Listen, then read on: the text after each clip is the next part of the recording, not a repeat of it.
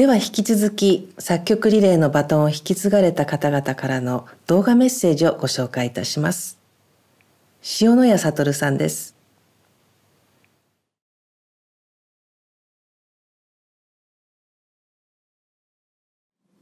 皆さんこんにちは、塩谷悟です。今回この絆プロジェクトに参加させていただいて本当に嬉しく感謝しているところです。この企画をですね、考えてくれた、そして声をかけてくれた岩城太郎さんなんですけれども、実は、僕とは芸大作曲家の時の同期なんです。なのでですね、彼の学生時代からよく知ってるんですけども、変わってないですね。本当にもうエネルギー体質というかですねバイタリティあふれてですね、芸術祭芸祭っていうね文化祭があるんですけども、その時にもね、彼は同じように、ある企画をプロデュースしていましてね、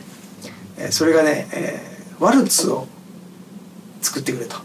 それもね、先輩後輩いろんな作曲家の学生たちに声をかけて、編成も何でもいいと、長さも何でもいいと、ただしそれをその芸祭で披露するっていうことを条件にね、でそういうね企画をやってたんですよ。で僕も参加したんですけども、大学にはピアノがいっぱいあったので、2台のピアノのためのバルスという曲を僕は作ったんですけども、実はその曲はですね、後に、今回も参加していただいてます小曽根さんのですね、小曽根さんとのピアノデュオのコンサートの定番になっているっていうですね、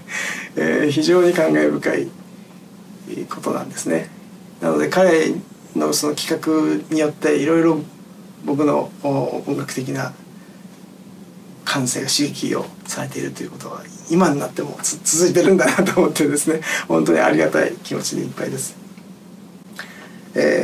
今回のねこの曲を全曲通して僕も弾いてみたいなと思いますし、その時に自分が何を感じるのかっていうのがすごく楽しみですね。この曲を YouTube で聴いてもいいし、弾いてみたいという方は弾いてみても面白いと思います。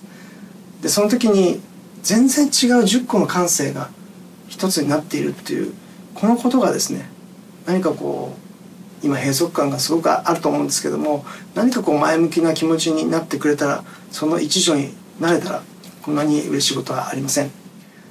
ということで今回はこのプロジェクトに参加させていただいて、とても感謝しています。ありがとうございます。塩谷悟でした。